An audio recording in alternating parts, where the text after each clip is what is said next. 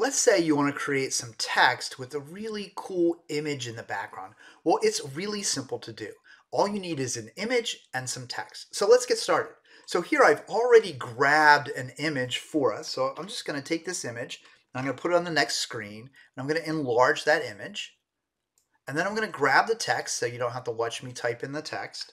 But basically it's just a text element that I add. I'm going to paste this on the screen and notice now I've got the text and I've got my image. So now this is one thing that is very important, the order that you select. You need to select the image first and then you need to select the text. Image, hold down Shift and hit text. So once you have the image and the text, you want to go to Format Drawing Tools. And under Format Drawing Tools is this little icon here that is actually the Merge Shapes icon. You want to click on the Merge Shapes icon and we're going to go down to Intersect. And you click on Intersect and notice what happens. Now the image has become part of the text. Now, one thing to realize is that the text now is no longer text, it is an image. So I can treat it and move it and manipulate it like an image, but is no longer text. I can't add text or anything like that. So the steps are pretty simple. Choose an image first, then choose the image and the text, select the format with your underneath drawing tools, select merge shapes, and then choose intersect, and you've got it. But let's look at some other things that you can do. So here's one that I've done. I've got this image here and I've got the word healthy food, and maybe I want to combine these in a couple of different ways for maybe an infographic, a poster, or just a presentation that I happen to be doing.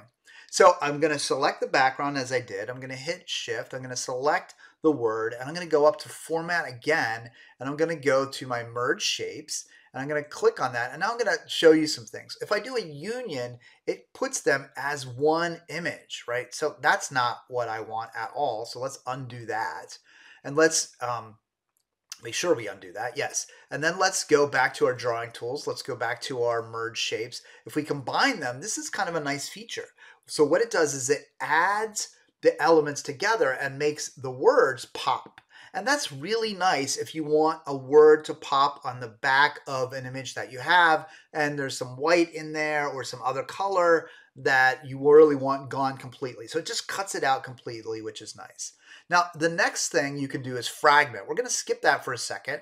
Intersect is also really nice. We just saw that before, but here's another example of intersect. Then there's also subtract, which basically does the same thing as we saw up here, combine. But if we look at fragment, that does some really cool stuff. So we'll go ahead and click fragment. Now notice what happened. It actually fragmented or cut out all the letters of the image as if it was a piece of paper cutter cutting it. So let's remove the image, pretend this is a perforated image. We remove it and look at this. I've got all the letters that are individual. I can move the H where I want it. I can move the E where I want it. And it even cuts out the little elements of A's and E's and O's. So here's like a tomato and the O I can cut out. There's another tomato I can cut out. I can cut out some, I don't know if that's broccoli or what that is, but I can cut, and then I can move all of these letters. So if you use fragment, you get a lot of freedom of how you want to use the letters. Maybe you'd want to do something like, oh, I don't know, diagonally. And having said that, you can even enlarge or shrink the letters that you want. So that gives you a lot of capabilities. So that's how you can quickly add an image to text in your PowerPoint presentations.